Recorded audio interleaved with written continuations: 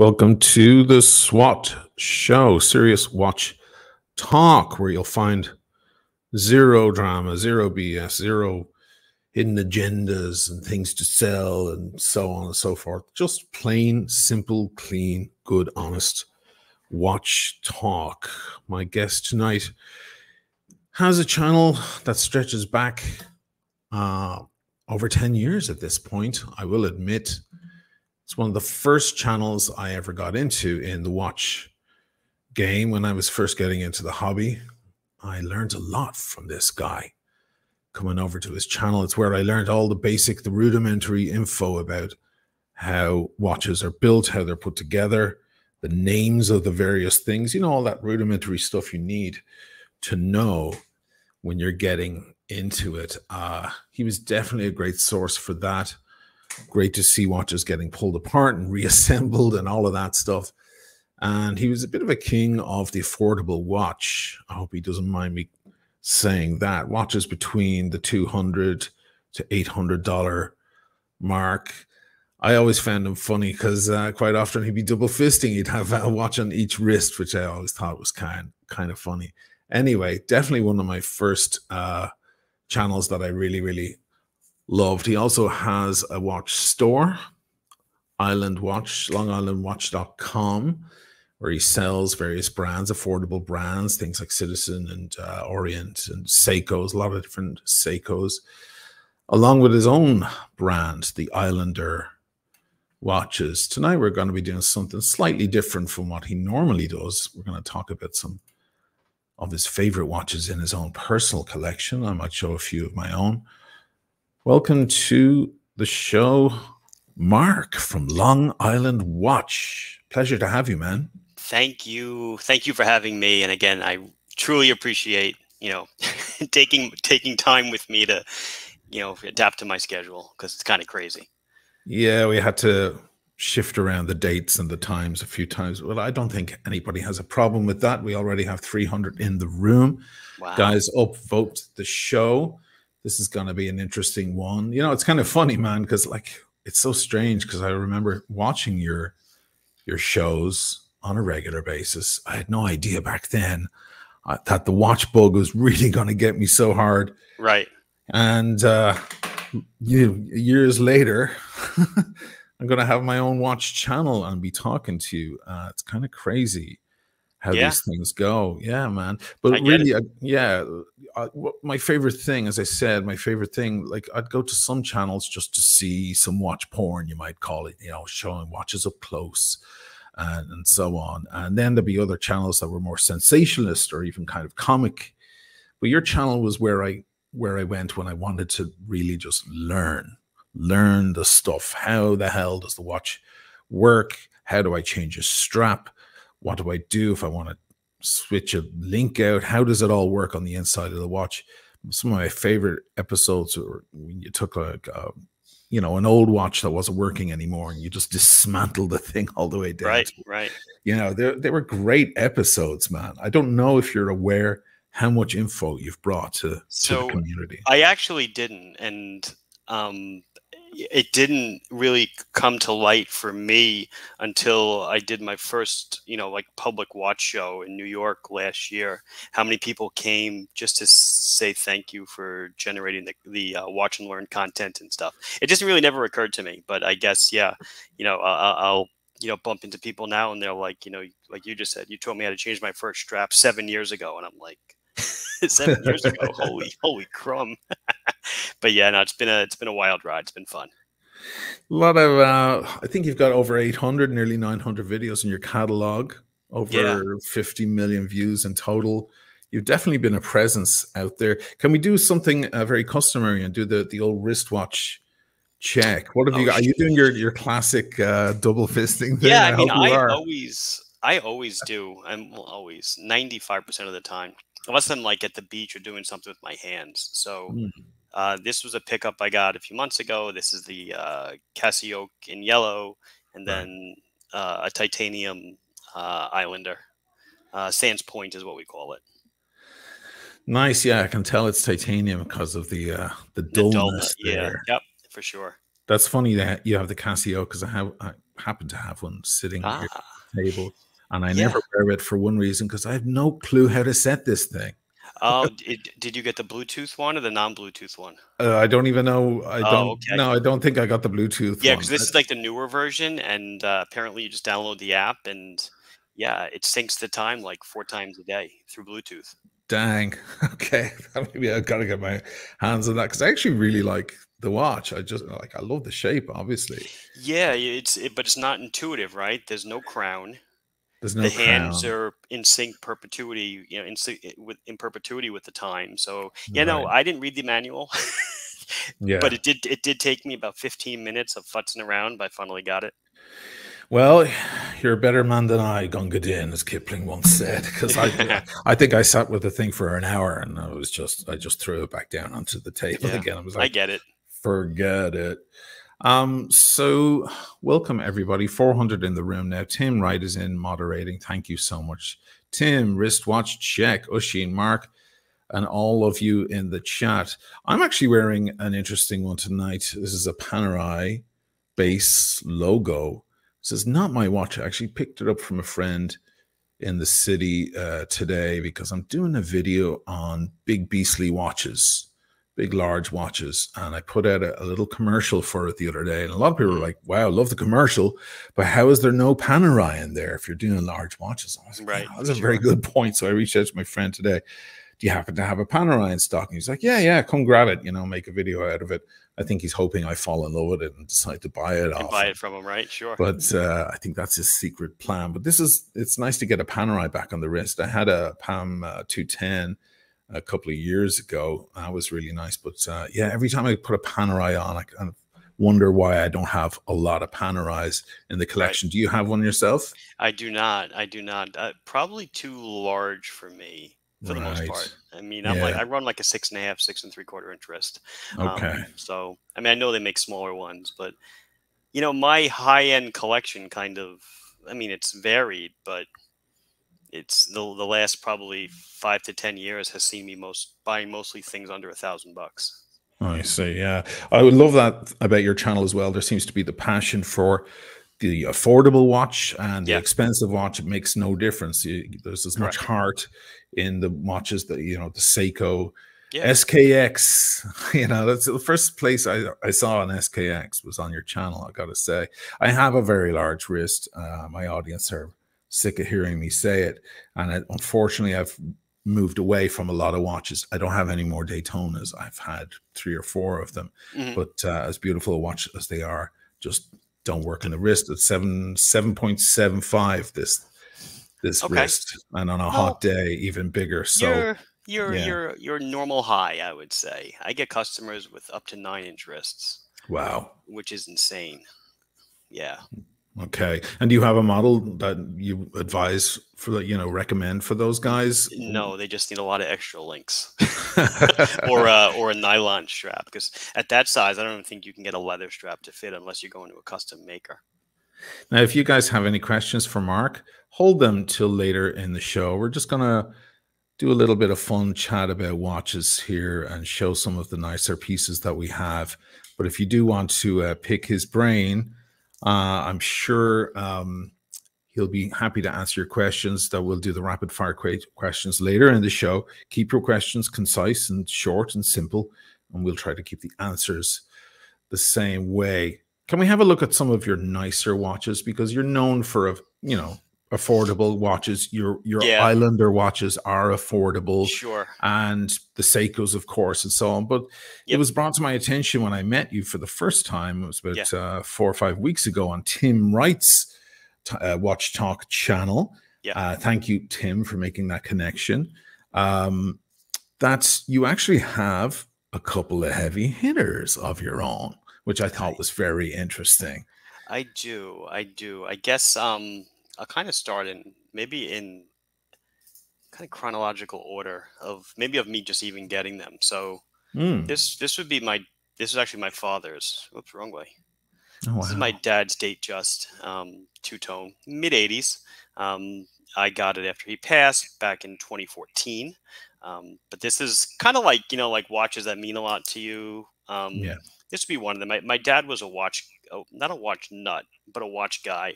And this is the watch that I could see him, fastidiously every night, winding it, changing the time, adjusting it, whatever. And so I do love this. I don't wear it as much as I probably should. I do love it.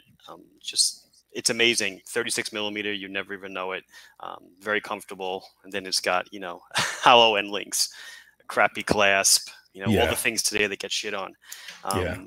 But so this would be, I guess, in order of me accumulating them. That's probably the first one. I'll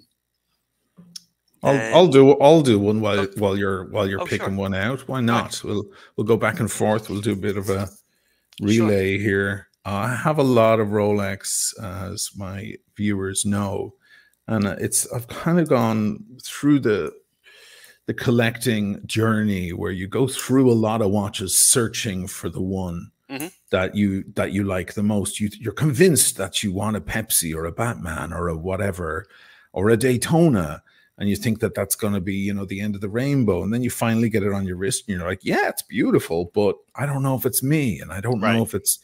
And you kind of end up doing a lot of U-turns. I've gone in and out of watches several times. I'm sure you've probably done that kind of thing yourself. And I recently was lucky enough to get a Pepsi, not from the authorized dealer. I paid a lot more than retail for it, but it didn't matter because it's such a beautiful watch, and I know that it was worth every penny I spent. I had it for Mark. I had it for like a month. I made a video. It was absolutely stunning, but it just wasn't for me. It just didn't look right on me. Okay. I'm always telling my audience that quite often the watch that you fall in love with doesn't fall in love with you. And it's a good idea to, maybe if you're shopping for a watch, to have your better half sitting next to you, or someone who knows you well, telling you whether it suits you or not, because after all, they see you a lot more than you see you. You only see you in the mirror or whatever. Right. So I kind of came around. I had this GMT. I got rid of the Pepsi. I got all my money back for it and some. So that was fine. No harm, no foul. Made a lovely video. Wore it for a few weeks. But its competitor was this. And this is just, I keep coming back to this watch. This is the GMT 116710LN Lunette Noire, and out of production since 2019. And out of all, I've had the Batman, I've had a couple of root beers, and the Pepsi, and obviously a modern watch, ceramic bezel and so on. Yeah, I just keep coming back to this watch. It's just one of my favorites out of the entire Rolex catalog. Obviously out of production. Now they're making ones with not quite this design. They've put a gray and black bezel on there. But this is just a winner for me. It kind of has everything that a Submariner has to offer and more. Because it appears to be a regular black Submariner at first if you overlook the polished center links and so on. But I wound up asking my audience, like, comparing the Pepsi and this and saying, what do you guys think? And I think I just kind of convinced myself in my mind that the Pepsi was the one. And pretty much unanimously, my audience said, no, Pepsi's nice and all, but it ain't you. That's you. That's a lot more you. Right. And I have to say, if I ever fell on hard times and I had to offload all my Rolex and I had to only keep one Rolex, this might be the one. It just seems to just be the sweet spot for me. I love this watch. And how often would you say you wear it? Probably once a week. I'm one of these people who, as I rise in the morning and shower and coffee and so on, I start pondering what watch I'm going to put on before I leave the house, that will be my theme for the day. Nice. Okay. So some people I know, they switch out their watches every couple of hours. I am guilty of that also. But I'm trying to cut that down now and be a kind of one watch per day guy, which is pretty good. I think to most people, we call that. That's a minimalist. Yeah. I think people who are not in the watch game might be like, oh my God, he's got a problem. But of course, a lot of us switch out our watch. We can't decide what we want. We keep changing the watch on the wrist. I probably wear this, about once a week.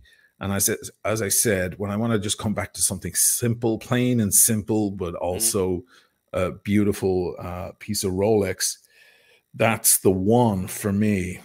Mm-hmm. For sure. Well, Well, I'll kind of go with what people probably think that watch is. So this would be pre-ceramic. I don't know the references like you guys do. You want to rattle off a Seiko reference, an Orient reference? I can do it. This is a 2006 Submariner date. yeah, so it's the 16610 LN. I love how you guys know it. So I guess so. I think this was the last year before they went ceramic. No, that would have been 2010, 2009, 2008, 2009 is when Okay, they so started this is like, passing I want to over. say 2006, 2007. Right. I bought this right before my first kid was born because I had a feeling I wouldn't be buying another nice watch for a long while. Does And it have a holes case? Are there holes in the pins? No. Okay. Like And right does it there? have, yeah, like right there. Yeah. There would be holes. Okay. I'll show you right now. I have a gold version of that exact one, or And it almost. still has the sticker on the back, if you could believe it. Oh wow, good job. I wear the crap out of this. You see these holes here? The Oh, lug God. holes. Yeah, the lug holes. I That's know it. what you mean. Yeah, sure. Yeah. So, but they got rid of those around 2006, 2007. They started phasing them out. Okay. The next question would be, I'm sure everybody in the chat is wondering, does it have the rehot, the repeat rehot, the No, RRR? it doesn't. Nope. It does not. No, it's empty. Okay. Yeah, it's so blank. You're right at the cusp between, because as they phased out those holes in the case, they also started phasing in the RRR rehots. Very difficult and to then say. random serial numbers and stuff like that. Yeah, Right. no, this was before that. But I actually just, believe it or not, I mean, people can't believe it, I walked into a store and bought it. Wow. I walked into a Tourneau in Roosevelt Field Mall, I pointed at the case, and I said, I'll take that one. And, the good old days, man. Yeah, good old That's days, when right? that would work. I mean, granted, it was 16, 17 years ago. It doesn't seem that long, but yeah. Yeah. DC and LV said that no holes started around 03. Okay, that's good to know. I also want to get to a super chat. I saw somebody super chatted just earlier. Before that disappears, Mowerman USA, $25. Thank you so much for that. Good afternoon. The two of the best watchmen on YouTube. Oh, you're too kind. Definitely this guy is right here next to me. The calming knowledge baritone voice of Ocean. Oh God, this is very syrupy me reading this. Always kind of classy, Mark. Beautiful, Thank both you. gents, consummate professionals. Thank you so much, more, man. Very, very generous. 630 in the room, guys. Everybody upvote, support the channel. Also, if you're not already subbed to Mark's channel, it is Long Island Watch. I'm sure most of you are, but if you haven't, do so now and get over there and see all of that really amazing info. Thank you, Trooper, for becoming a channel member. That's really awesome. Thank you so much for doing that. How often do you wear that watch, that 16610? You know, most of my Rolexes don't come out anymore. No reason other than that I just have a lot of watches, as you could imagine, and I actually wear, you know, the Islanders probably the most, clearly. They're your own watches. Yeah, and I just kind of, you know, I have a lot of them. I have I have more than a drawer now, which means I have about 60 something of them. Wow. And yeah, less than once a week, maybe once a month, maybe. I mean, you could, you know, see from, you really can't see from the webcam, but the clasp is all scratched. Yeah. And it just doesn't get the love it used to, but you know what? It still works, runs great. I do wear it from time to time, but like I said, not a lot of my expensive watches really get worn much, which makes me wonder why I'm on the prowl for more watches. But man, this is part of the contradiction of being a watch enthusiast and collector. Seeing as you showed that one, I have the one I just showed, which is the gold version. Now, this is older. This is 1993, I want to say. I got to go back and check. But this is the solid gold version of exactly that watch. And it'd be great if my camera would help me out here. Oh, there it did. There you go. And yeah, the classic bluesy. I always preferred this blue over the new blue on the ceramic ones because it's a little deeper, a little richer. And I just consider it kind of a classic watch. No repeat rehot, because we're talking well over 10 years before they started doing that. Right. But it's got the 3135 movement in there, Hmm. you know, tried and tested over the years. Just a classic, great watch. Should be wearing a little small on me, considering, Right. you know, when they went up to the maxi case, the super case and the maxi dial, things got a little larger. And now, of course, they're doing them in 41, which would be more me. But because it's gold, it tends to wear a little larger. Right. You know, its dimensions are Pops the more. same. Yeah, it pops a lot more. There's a lot Sure. more presence because it's gold. Yep. I know this is Absolutely. kind of heavy hitter world and a bit of a show off watch, a bit of a look at me kind of watch. But I just love how I just think that that was a great moment, just like your one there. It was a great moment, a sweet spot, a great moment in Rolex history when the design, they may have just gotten the perfect Submariner Right. design. And I think they've been chasing that beautiful moment ever since then. So it's one of my favorite watches I own, and believe it or not, gets a lot more wrist time than you would think, Hmm. because I bought it obviously used. There were no papers and no box, but I know the source of the watch is older gentleman here in Venice, older guy with a lot of money and a lot of watches, and he just, you know, the box and the papers got thrown away years ago. That Right. didn't matter to him. It was back in the days when that wasn't even a thing to do, hold on to the box and papers. And I sent it off to Rolex for a revision. It was missing one link, so they put on an extra link, and they did the service on it. They call it revision here in Italy. The service, they replaced the crown. The crown needed replacing, and of course they gave it that light go over there, Right. polishing. But it came back looking and feeling basically Brand new. new, and I got my 2-year warranty. And, you know, because of that, because the watch isn't brand new and I didn't buy it myself, you know, brand new, I find that, you know, you're a little less precious. Right. You know, I often think of the guys, because I lived in New York for a very long time, Mark, actually, in Queens. Hmm. And I often would think of those old Italian families in Queens that would, you'd go into their living room and all the furniture would still Covered have in the plastic. Yeah. including the lampshades and everything. Yeah. And Yeah. you're like, Sure.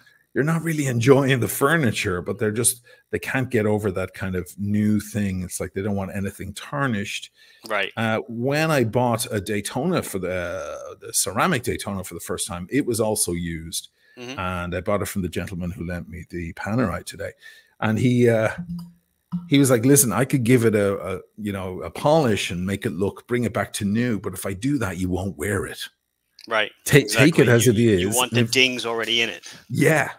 And he was Sure. so right. I wore it out that evening, and I didn't have to think about those Right. little micro scratches on the clasp. They were already there. Right. So I find that this gold watch gets a lot more wrist time than a gold watch should. Right. And quite often Makes sense. I'm wearing jeans and t-shirt and I stick on the gold watch. You know, Right. it's just like, Well, I'll it's grab nice. it. Yeah, it is a nice watch. Really is. What's next on your end? Well, since you just talked about clasps, I have my Yachtmaster 40. Oops. One day I'll get the camera angle right. So this is let's see, my 40th. I bought this my 40th. Blue dial, red seconds hand. But this, I love that watch. This should be a polished center clasp, and it is just, it's brushed at this point. Because I wore this thing, you see the links are nice and shiny, and then this Clasp whole was worn portion, down. yeah. But I mean, I wore this to death. I probably wore it the better part of a year, daily. The platinum bezel even has a ding in it, right next to Wow. the 12. But that doesn't bother me. I'm like I'm one of those. One of my sayings is "no safe queens." I mean, if you buy it, you're supposed to wear it. But I wanted to get something that I love divers. I'm a big diver fan, and I wanted just to get something different. I like different things. I don't like Yeah. of course I have the Submariner because I always wanted one, but I like things that I guess you might say it's stealth wealth or things that fly under the radar. A model that's not really well known. Beautiful blue. Yeah. I'm a big blue fan. Love blue watches, and that was just one When that. did you get it? So that's my 40th. That was 2006. So it was well Wait, no, wait, before my that. 2016. Put my 2000. math That's wrong. what I was Yeah, I thinking. was gonna Yeah. say that doesn't sound right. Well, in 2016, 7 years 2006, ago. it would have been that silver Yeah, shiny, the rhodium, yeah, the whatever. Yeah, rhodium dial. yeah, Yeah. yeah. No, I mean, this in is when I want it. 2016, that was still that Yachtmaster 40 was still not a very, very popular watch. It was a No, little it was either off the. that or the rhodium with the blue seconds hand. Those were basically the choices of color. Yeah. And so that one definitely still gets worn, but it saw its share of battles. Did you get it from the authorized dealer? I guess you probably I walked in and sure just bought did. that. Good man. I sure did. I went to a dealer in New Jersey because they had one, and Mm-hmm. well, the funny story on that one is, yeah, I walked in and I bought the watch. Mm-hmm. Credit card or cash? No, I gave the guy cash. Nice. Paid for it in cash. The owner wasn't there. The owner was out for lunch. They said, "We'll size it for you. Come back in 20 minutes." So we walked out of the store. We come back. He had Mm-hmm. sized it, puts it on my wrist. Thank you very much. They swiped the warranty card. I walk out. I'm going to walk out the store, and the manager or the owner, whoever he was, goes to shake my hand. Said, "Congratulations." Said, "What do you do?" I said, "I own an online watch business." And he said, "If I knew that, I would never sell you the watch." Right. I said, "Why?" He's like, "'Cause you're just going to flip it." I said, "No, I'm Right. not." I said, "I'm buying this for personal consumption." I said, "First of all, I just paid retail." I'm like, and I guess this was the beginning of, Yeah. people starting to accumulate the watches. And I'm like, "Really?" He's like, "Yeah, if we didn't swipe the warranty card already, I would take that out of your hand." I'm like, "Oh, that's very nice. Wow. Thank you. Have a good day." Jesus, that's a dampener at the end of your lovely day buying a brand new Yeah, Rolex. you're right. It was. It was kind of a buzzkill, Yeah. but whatever. Tough shit. I love it, and it has served me very well.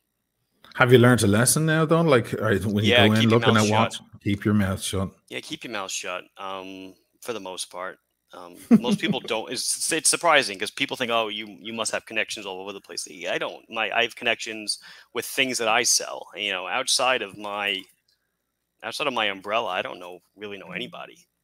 I can't get a Rolex, or I can't get an Omega or a tag. I can't get any of that stuff. I'd have to walk into a store just like a regular guy. Well, a lot of people assume that about we YouTubers, that we somehow have some sort of, we're at the front of the line somehow with these Right. authorized dealers. It's actually the other way around. I keep it on the down low as Yes, well. exactly. Yep. I don't want people to think, first of all, I don't, for exactly that. Like they might think, well, if you're in the business of watches, even if it's just talking about them online, you're not a regular consumer. I think that's Right. how they see us. We're just Right. not, yeah. They want just a regular citizen, who Yes. just wants a nice watch. Right. Because they're much less likely to flip it. So how much wrist time does that yachty get? I mean, not obviously now, not as much as it used to, but she gets put on probably a couple of times a month.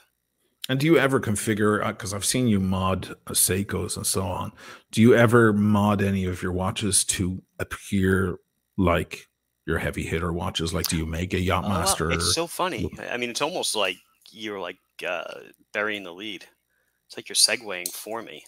So somebody actually commented, there it is, Agent J, about the ISL 18. Yes. So this is the Islander ISL 18 that I happened to bring here because I was inspired by my yachty. Right. Let's see them side by side. Yeah. Yeah. Okay. This whole backwards thing is killing me. I'm sorry. I know, man. It's rough. You think I could figure it out, but I can't. So I was inspired, just to make an wrong hand, an SKX mod that looked like the Yachtmaster. And Sure. I did. And it turns out that this is, I don't know if it's still the bestseller. It's pretty damn close. Really? Sold a butt ton of these. Yeah, well north of 500 units at this point.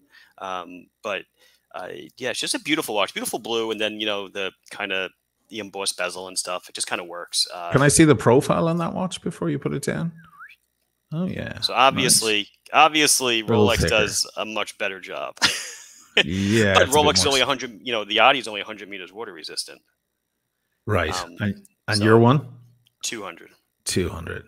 So you need a thicker crystal for that. From what I understand with the Yachtmaster, that is the the limiting factor. It's not the case; it's the crystal. And what is the price on that watch, Mark? I want to say $329. Nice, Thought you were asking me the Yachtmaster for a second. I can't even tell you. No. It does. It's irrelevant what the prices are these days. Anyway, they're going all over the place. True as well. True as well. Nearly 680 in the room, guys. This is the SWAT show. Serious Watch Talk, just direct stuff. Our guest tonight, of course, is Mark from Long Island Watch, one of the better channels, one of the channels that's kind of stood the test of time.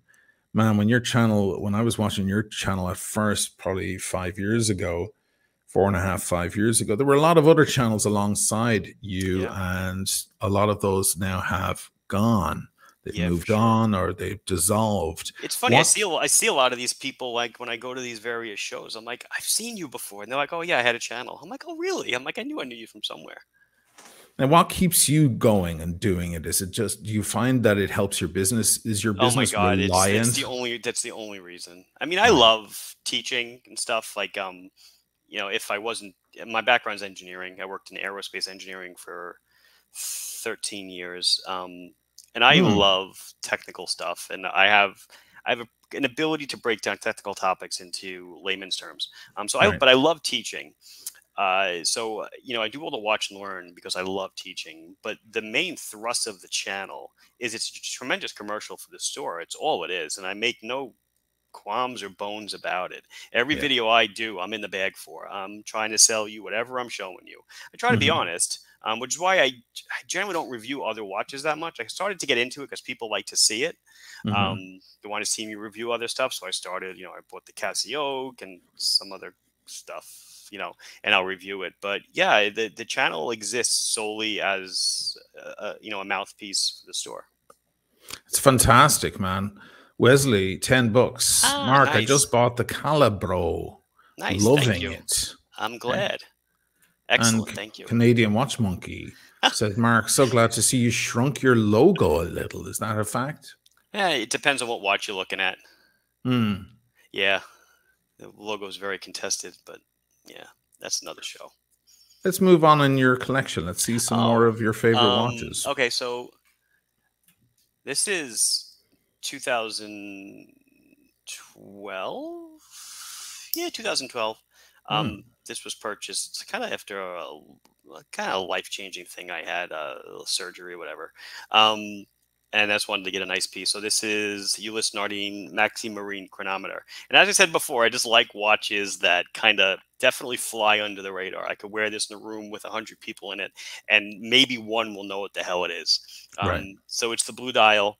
Again, this is a watch that I definitely wore the bejesus out of. Yeah, you really enjoy your watches, man. I think it's an inspiration. Yeah, you gotta enjoy them. At this point, like I said, I probably have too many. But I love this thing. Just it's very different. I do love UN. I aspire to own a Freak one day. I will eventually.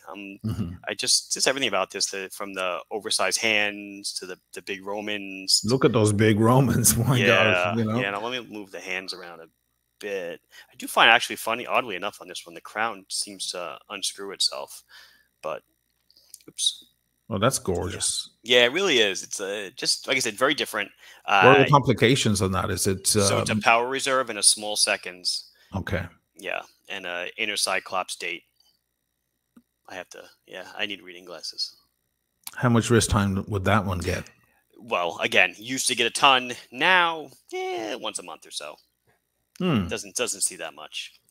Yeah, like I said, I live in affordable land, and maybe your viewers live in a different land, but I guess there's a certain, I don't want to say tact, but if I'm doing film and videos, asking you to buy a $300 Islander and I have a $40,000 watch on my wrist, it just maybe comes across as snobbery, or it might be poorly taken. So so this is like what I wear on the weekends and everything. I wear affordables constantly, only because also I'm not afraid to bang them up. My viewers kind of come from all sides. You know, Hmm. there are a lot of viewers of mine who wear Rolex, who wear AP, and so on. Right. But I have a love for Seiko. I Hmm. just adore Seiko. I just think for the price point, they're some of the best watches in the Sure. world. They're just Sure. fantastic. And some of my biggest videos have been on Seiko. So I have that crowd as Right. well. And I always find that they get very excited at the idea that I'll do a comparison video like the one coming up this week, where I have some really, really heavy hitting watches and there's a Seiko in there too, that they Hmm. can sit next to these much more expensive Sure. watches and still stand up Hmm. beside them. This is a new acquisition of mine, a recent acquisition. It's a Tudor that I'm loving. It's a two-tone Tudor Black Bay Hmm. Chrono. Hmm. And, you know, I'm just getting to love Tudor. I have a few of them at this point. Yep. I made a video on the white dial one, the Panda one, which was very popular about a year ago. I believe it's still a waitlist item. But I found it kind of hard to read. It was hard to read the time because there's white hands on a white dial. Oh, is it really? Yeah, it is kind of tough to read. It's certain light. I found it doesn't. Yeah, it's counterintuitive. That's its first job is to, you know, you can glance at the watch. I find that with Daytonas too, by the way. You know, you have to do more than one glance to read the time. To get the time going. And sometimes you have to angle your wrist to catch the light properly. Right. So this one's a lot more legible. I absolutely love it. The reference on it is the 79363, the M79363. It's two-tone. You know, some people aren't into two-tone. I love it, and I just love the size and the heft of Tudor. They're just really well-built watches. You have any Tudor yourself? I don't. I know, it's shocking, right? So I mean, I'm not going to say we're the same age, but we might be close. I come from the time growing up where Tudor was just a poor man's Rolex. Yeah. And because of that stigma in my mind, I don't own one. It's as stupid as it sounds. Everyone's got a reason or something, you know. You won't buy an Islander because you hate the logo. I won't buy a Tudor because that's what it means in my brain. Still got that in your mind. I mean, it's come a long way from that. Of course it has. Yeah. Oh, I don't, and I know. But yeah, there's other high value watches I have my eyes on. So, but just not a Tudor. Mr. Badgas, $5. Thanks so much. Mark, your review of the Lac of Frankfurt GMT lit my fire. So easy to read and great value. Not a cheap watch at all. Nice watch. Old watch ladies in the room. The woman with the greatest collection in the world. She's speaking to someone else though. The Yacht Master is like no other Rolex. You didn't ask me, but that's my twopenny worth. It's a very underrated model. It is. It was my first Rolex. Yeah. That Yachty you have, that blue one. I got the rhodium one with the blue accents. And that was my very first Rolex from the authorized dealer. I got about 4 years ago. It was a previous reference to the 116622. It's onto the 126622 now. Yes. And I got it at a $500 discount from the authorized dealer. Look at you. Those days are gone. Those days are gone, man. You won't get one under retail now. Yeah, no, it's no Yachtmaster 2 for you.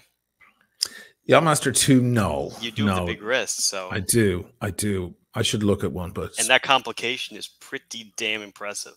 It is. It really is.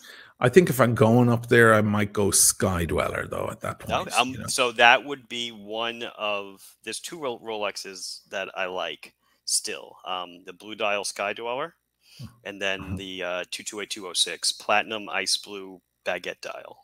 Oof. That's yeah, I've come close to pulling the trigger, but the price keeps coming down, so it's a buyer's market right now. It has been for several months. Big Sal, $4.99. Thanks so much.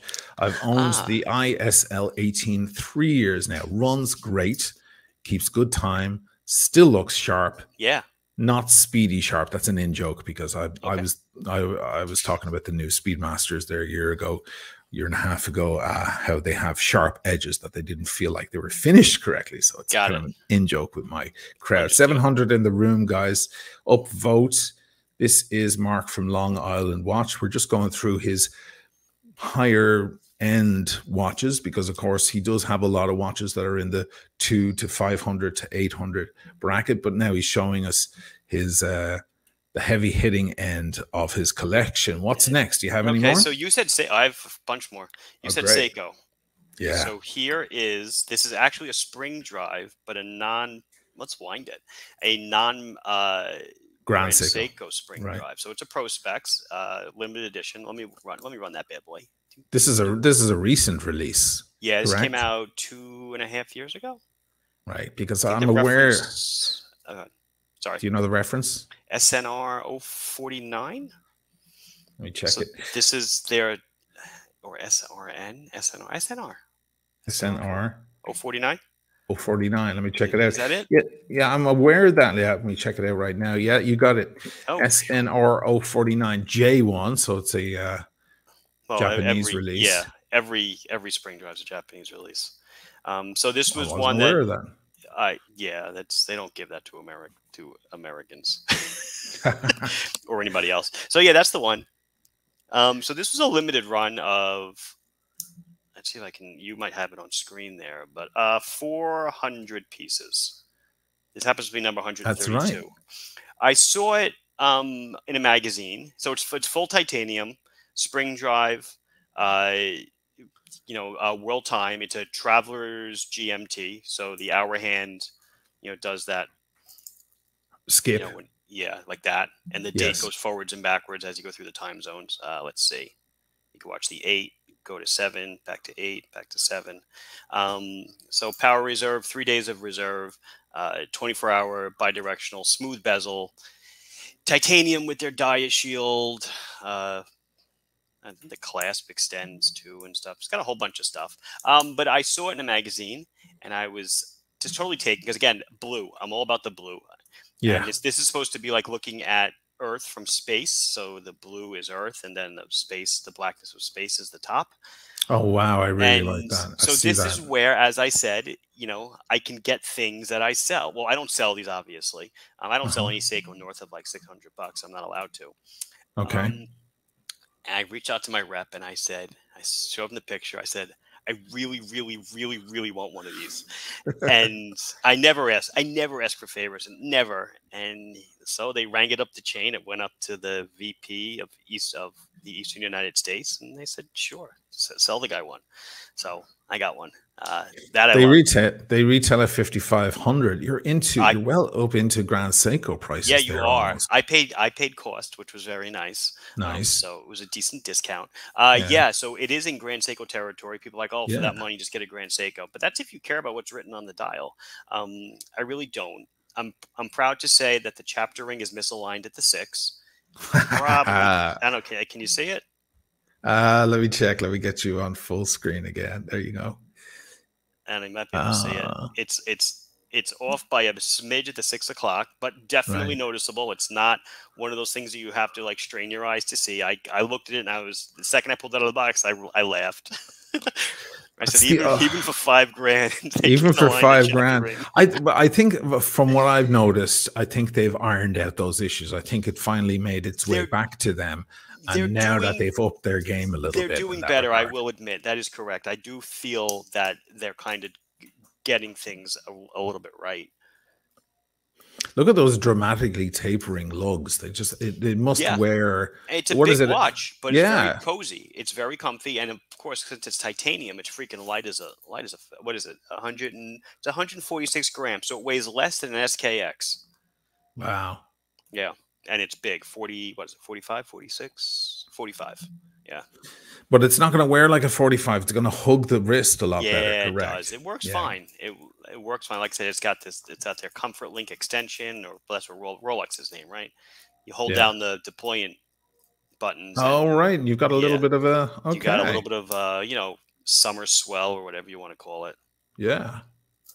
So let's move to the next one. I want to see more of your watches. So this would be my heaviest of heavy hitters. Oh, I wasn't aware you had this kind of stuff, man. So is this a 116509? It's white gold? Yeah. Oh yeah. Dang, dude. Look so as I said, I love my blue dials. Yes.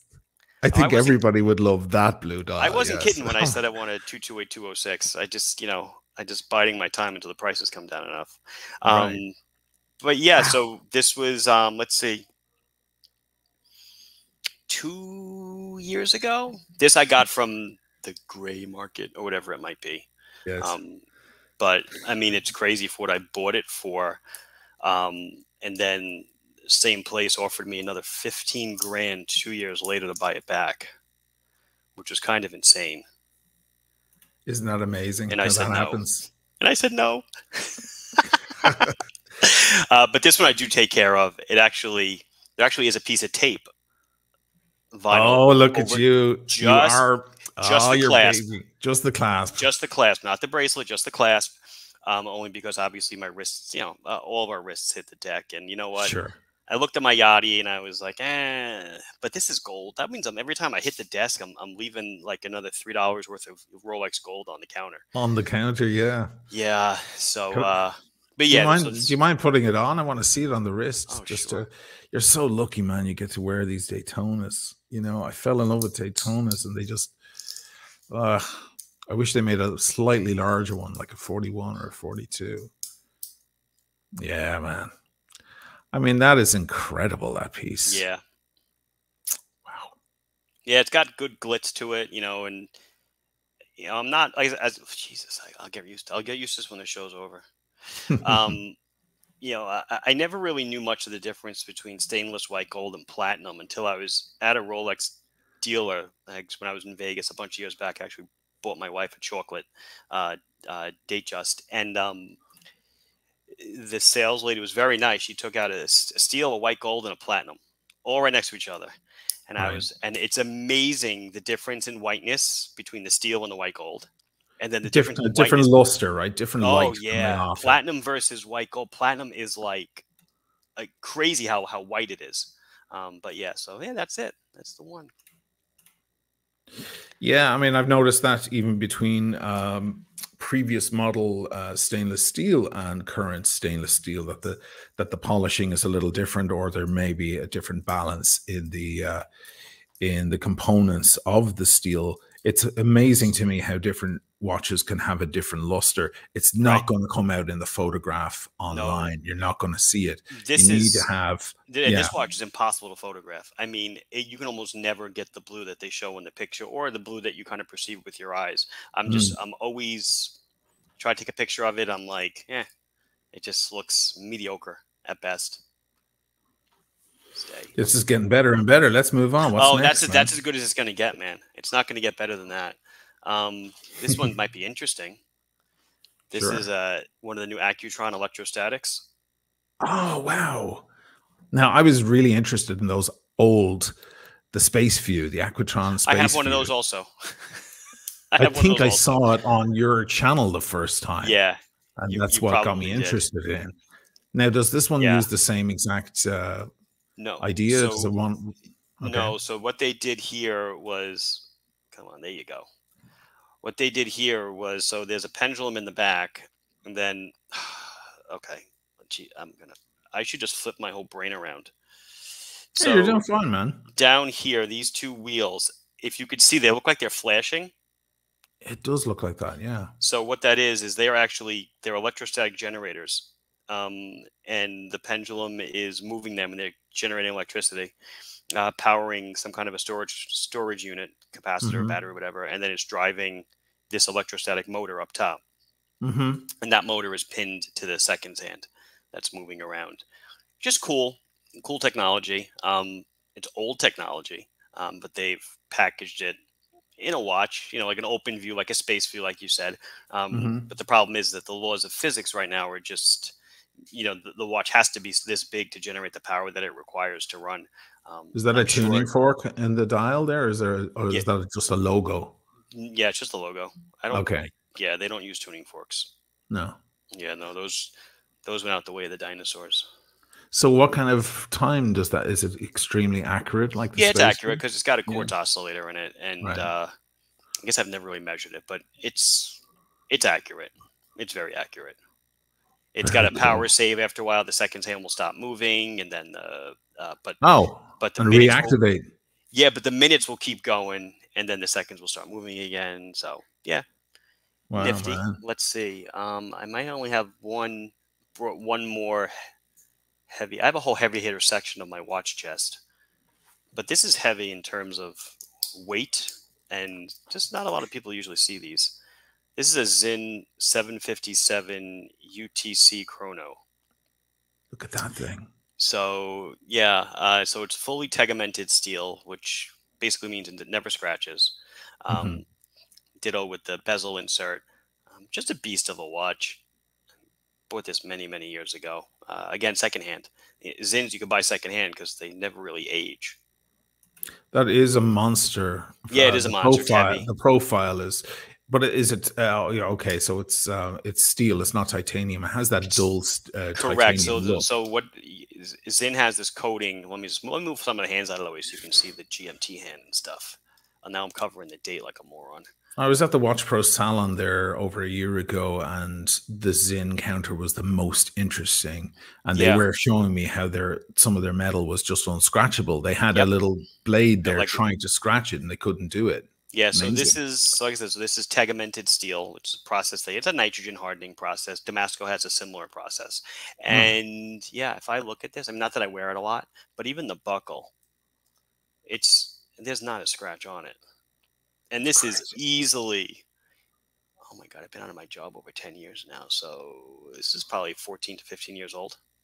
Wow. Yeah. So it looks as new as the sapphire crystal. Amazing. Any idea what movement is in there? Is it in-house? It's to Valjoux. You can tell from the orientation of the subdials. It's a Valjoux 7750. Oh, of course. They've basically just modified. It's center seconds. I guess they took out. You can feel that rotor wobble around when you move it. Well, the watch is really heavy, so it kind of dulls out some of that unidirectional winding. But yeah. Okay, that's awesome, man. It's great to see these watches. Yeah, that would be the end of my really, I guess, kind of. I have a Speedmaster also. I have a couple of the Zinns. I have a bunch of Damascos. I guess a whole bunch of crap. Fantastic. Let's move on to the rapid fire questions, guys, for the last part of the show. If you have any questions, get them ready. Start typing them in now, and we'll get through them.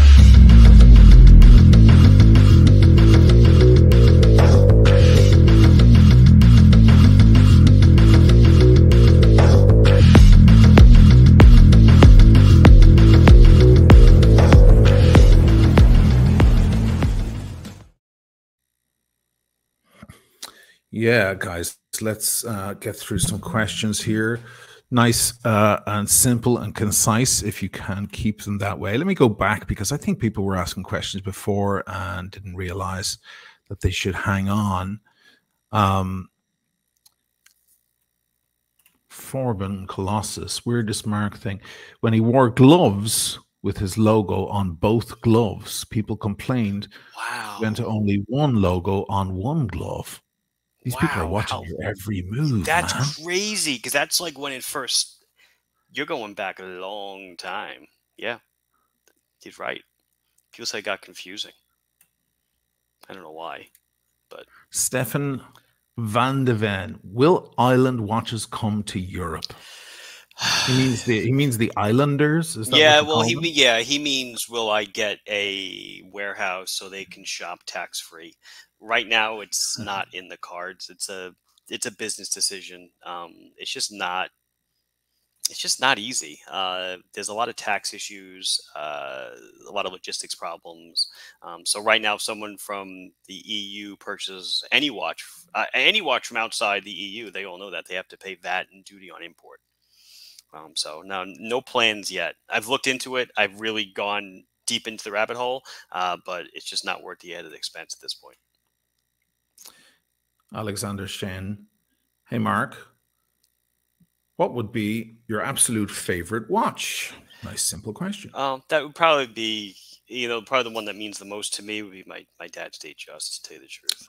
Ah, nice. Beautiful. Yeah. Well, anything with sentimental value. Yeah, right? It's something about it. I don't wear it all the time, but I do like it. And it means a lot to me. I got a lot of images in my head of him wearing it at the hardware store where I grew up, basically. Him standing on the counter wearing it. And so this kind of means a lot. I was watching your little preview video there, your introduction video on your channel, where you actually have a little footage of you and your dad Yep. and talking about your dad in the warehouse and all. It's quite touching. Lyndon, any chance we'll get another Red October? I still have my original. Yeah, it's funny. I almost brought that one to the party. I didn't. No, I made 200. That was my first limited edition watch. So basically, I'll let you know, the Red October was basically the ISL 18, but with a red seconds hand and a PCL bracelet. So it basically looked exactly like the Yachtmaster. And Right. I think I sold all 200 pieces in like a week or two, which was, again, this was when I first started out. It's kind of crazy. But yeah, no, I did 200 and they're done. Lame DOS 50, thinking of buying the Seiko Prospect Speed Timer Go Large. What do you think? I don't know it. Do you know it? I like the smaller one personally. I think I don't know. I think it's proportioned very nice. They haven't let me sell the bigger one yet. Typical Seiko shenanigans. But I do like the smaller one. Oliver Orban, Mark, do you follow the trend when you release a new color of Islander watches? So a good example would be, have you released any Tiffany dials, for example? Of course, yes. We kind of keep on top of, it's almost impossible not to. So yeah, I released a Tiffany dial, what we call the Brookville, ISL 85, and it continues to be a bestseller. Did a See if I can find it here. If you're on the Islander page, it's probably somewhere. It should be on page 1, since it floats automatically by most popular. Let's go to page 2. Let's see. Or I don't think it's out of stock. Go ahead. Go down. I'll tell you if I see it. Is that There it is. Yep. There it is. $349. Nice and affordable. Yeah, so we do follow trends for the most part. And sometimes there's trends that are happening I didn't even know about, and we strike it with a color, and I'm like, oh, I didn't even know this was popular. I think that goes for every watch brand. They don't know what they're getting into. It's something that comes along after the fact. Think of all the people who picked up the Tiffany blue OP there when it was just released and it wasn't even very popular yet. Cliff asks, and he's saying, I've seen your videos, great stuff. He lives in Ronkonkoma. Yeah. What town are you in? I am in the town of Huntington. Huntington, yeah, I've been there a few times. The funniest name out there in Long Island is Hauppauge. That's the one. Yeah, that's not the funniest. There's a lot of funny names out here. Really? I knew you were going to say Hauppauge for a reason. That you got your Quag. Yeah, you got your Napeague, your Amagansett. Yeah, all these towns named after, I guess it's Indian tribes or whatever. Yeah, right. That's why we name all of our models after towns on Long Island, but those don't get it. Alvaro, best Swiss sub, 100,000 value proposition right now. I would probably say, I've never owned a Steinhardt, but I'd almost have to say they do an amazing job. But from what I know personally, I think Devosa does an amazing job. Pavik 80. What was Mark doing in aerospace? Greetings from ex-quality engineer in aerospace. So I was a mechanical engineering in aerospace, packaging of electronics on mostly airborne platforms, both black and white. Jem Hadar, runs of 500 pieces per model. How many runs do you need per month to be profitable? That's an interesting question. So I run business like someone that never got a business degree, because I didn't. So because of that, since day one, I've been profitable. I've been profitable since 2001. So I never have to worry about that. I sell a model, I make money. I've never taken out a loan on the business. Everything that I have, I own. So yeah, I don't really. We probably make more than most people might think, and probably sell more than most people might think in the Islander lineup. But, we're kind of planned out at least till close to the end of the year with a new release about every 2 weeks or so. This is a general one here. What are your top 3 watch brands? It was your favorite. For me personally. Mm-hmm. I'm a tremendous fan of Rolex.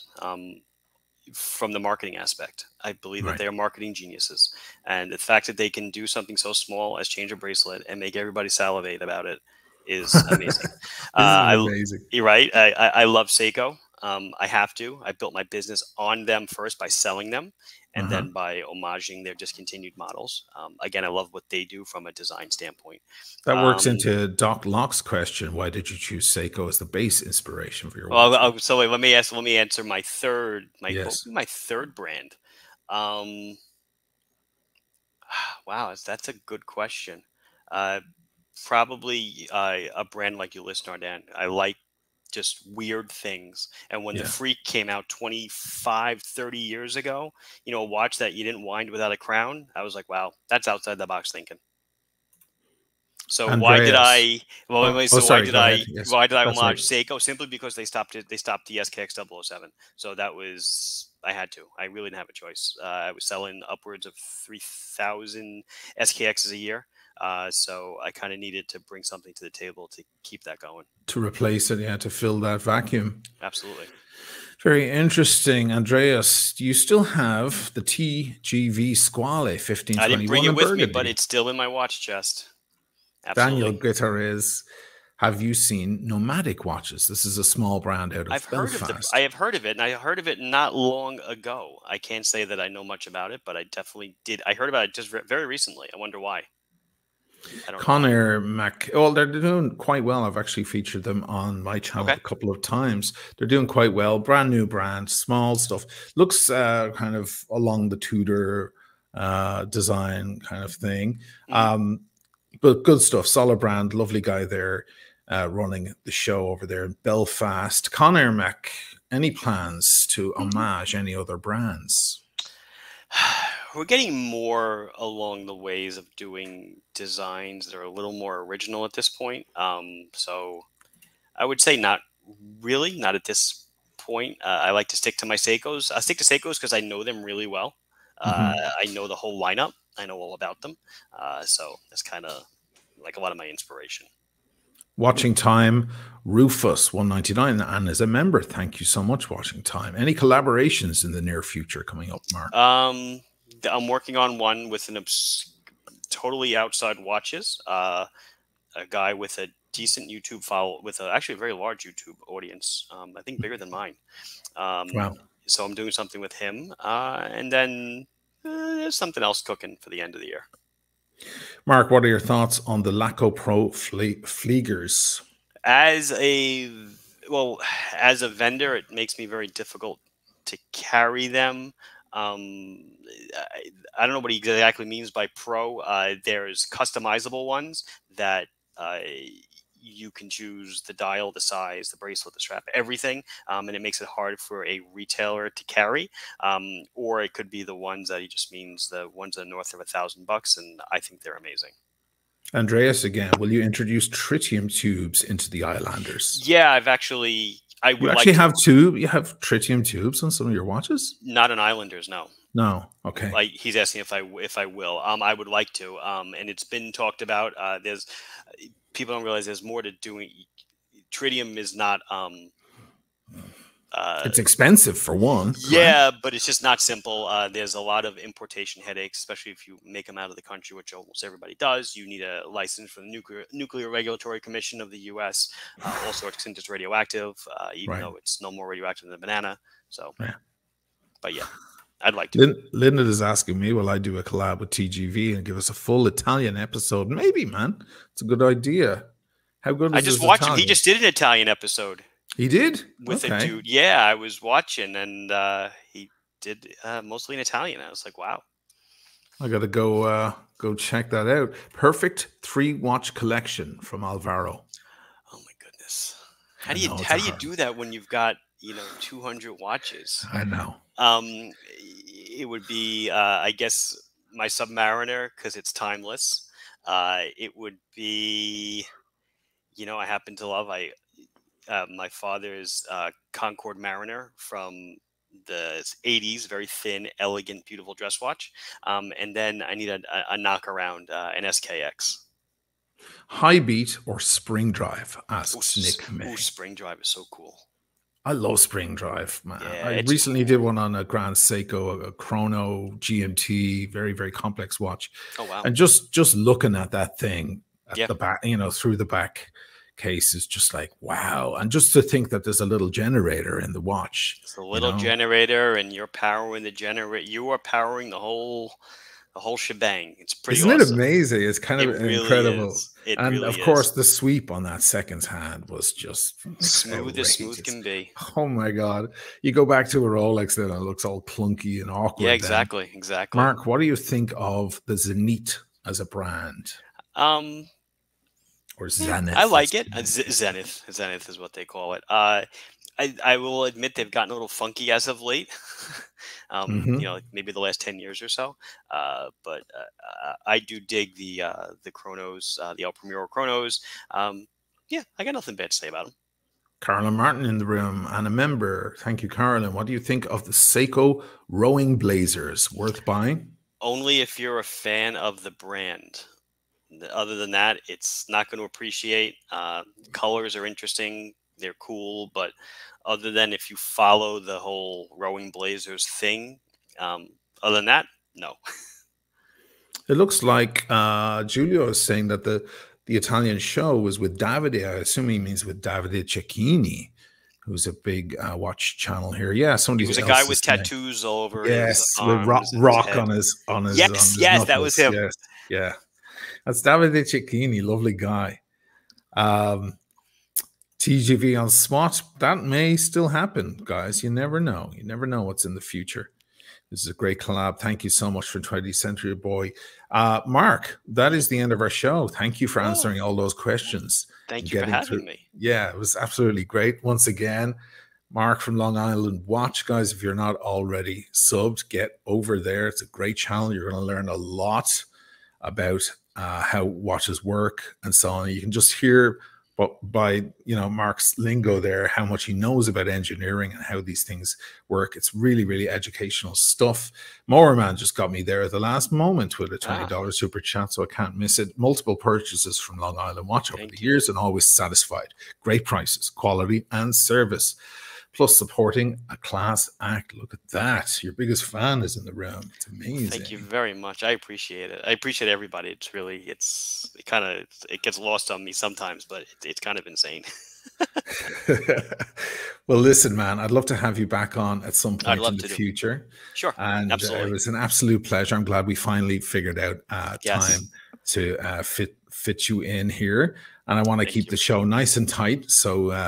So next time I ask you, you're not like, oh God, he kept me on there for 3 hours and bored. No, it's not like Tim with Tim, where you guys talk for like 5, 6, 7 hours. I go on my phone like 10:30 at night, and it shows that Tim's still on. I'm like, you guys still talking? Still talking. That's the way it works over at Tim's thing. But it's long form content is what you might describe it as. But we keep things lean over here on the SWAT show. But it was an absolute pleasure, man. And thank you. Ditto.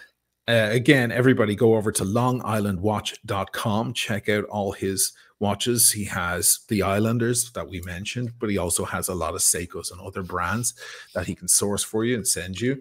And you know it's coming from a good guy who really, really understands his watches. Guys, leave it running in the outro. I'm going to play it right now, and just leave it running because you will be popped over to the man himself, Tim Wright, who is already live over there on the Tim Wright channel. And he'll be talking, as Mark just described there, till the wee hours of the morning, talking watches and everything to do with it. So just leave it running and enjoy this outro. Once again, Mark, fantastic. Thank you so much, man. Thank you very much. I appreciate it.